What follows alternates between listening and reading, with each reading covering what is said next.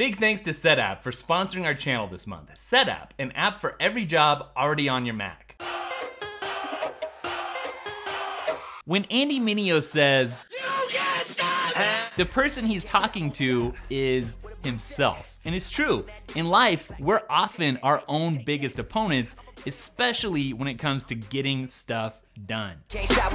Today, I'm gonna show you how to be ultra productive and efficient by showing you the apps and techniques that I use, along with the optimizations I've made across my iPhone, iPad, Mac, and Apple Watch to create a video like this. In my mind, productivity starts with two things. Number one is a goal, and number two is a system. A goal lets you know what you're working towards, while a system makes sure that that work doesn't bog down and that you use your time efficiently. I've found that productivity is a really personal thing, so what works for me probably won't be a perfect fit for you, but seeing my workflow should spark lots of ideas for you. I'ma put in work. I'ma do that ASAP. So my weekly goal is to make the best video that I can. And the system that I like to use to make that happen has a French name, which is mise en place, which means everything in its place. Every piece of information I deal with has a place to go, which means I'm always prepared and organized for whatever task needs to happen next. So not only do my best ideas never slip through the cracks, but I'm also far less distracted. Personally, I don't like to multitask. Instead, I prefer to monotask. So all my time and all my energy is focused on and devoted to doing one thing at a time really well. Similarly, I try to use apps that also do just one thing really well. And I'm sure you're gonna recognize several of the apps I'm gonna mention because they're some of the App Store's heaviest hitters. Now here's a tip for you. If you've got an iPad Pro and you need a place to stash your Apple Pencil, you might be interested in today's sponsor, Zugu Case. There's a lot to like about this case, including a robust bumper for major drop protection, a cover with sleep and wake functionality, a magnetic kickstand with 8 different viewing angles, and perhaps my favorite part, the built-in Apple Pencil storage.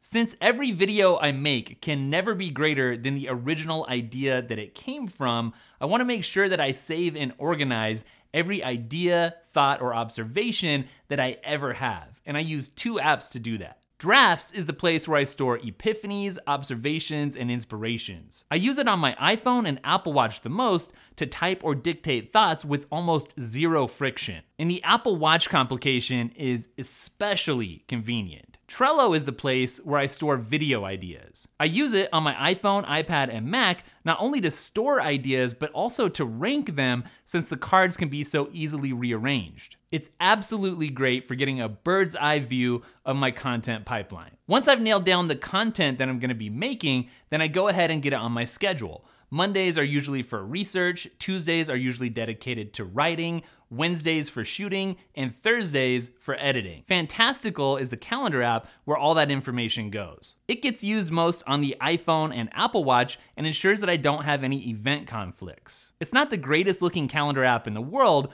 but I do love the iPhone countdown widget and the ability to import Siri reminders. While Fantastical tracks my events, Things is the place where I stash to-dos. I mostly use it on my iPhone and Apple Watch because the Mac version is ridiculously expensive. The simplicity is great, there aren't any hokey gimmicks, and the Apple Watch complication always keeps me on task. I got 2 choices when I do this, make moves or make excuses. The first step in the video production process for me, where I actually dive in and get my hands dirty, is when I'm doing research, when I'm out there trying to read everything that I can on the subject at hand. Instapaper is the place where I save articles from Safari, Apple Notes, or Twitter to comb through. I usually like to read through this stuff on my iPhone, but I will say that the web interface is slightly more powerful on the Mac. It's the folders, the highlighting, and the notes features, though, that are what make this app my go-to. Now, as I'm researching, I also like to begin crafting an outline, which will go on to become the backbone of the eventual script. And MindNode is where I put all the random thoughts that are swimming around in my head so I can begin to make sense out of them and connect some dots. It usually gets the most use on my iPhone and iPad, even though it's also available on the Mac, but the Apple Watch app can be surprisingly useful as well. Finally, at this point, I can begin writing a script, and and that script writing happens in Ulysses. I've found that I like to write most on the iPad or the Mac,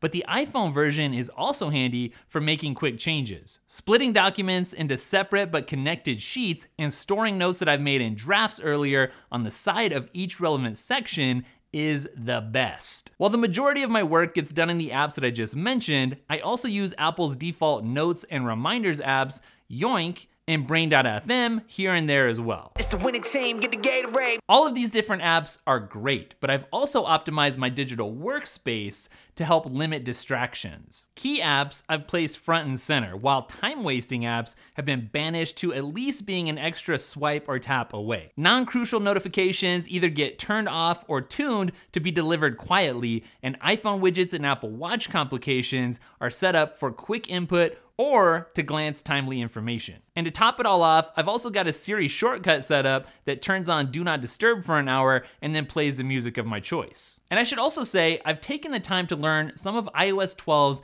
time-saving gestures. Like if I'm on the widget screen, I can swipe on the home bar to go back to the last app that I was using. Why can't I stop me, then you'll never stop me on the...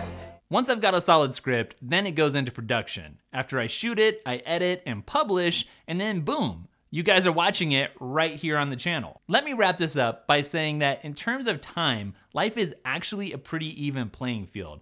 Everyone gets the same one life, everyone gets the same 24 hours a day to make something happen, and your only real advantage is going to be how efficiently you can spend your time. So the question is, are you unstoppable? You can't stop me! Hopefully taking a look at my productivity system gave you some ideas, maybe some inspiration. Let me know what your system looks like down in the comments, and I will catch you in the next video. Later. I'm my biggest problem. You don't got the power. Shut me down. That's not enough. You can't stop me. If I cannot stop me, then you'll never stop me. Oh no, can't stop. Oh no, won't stop. I said if I cannot stop me.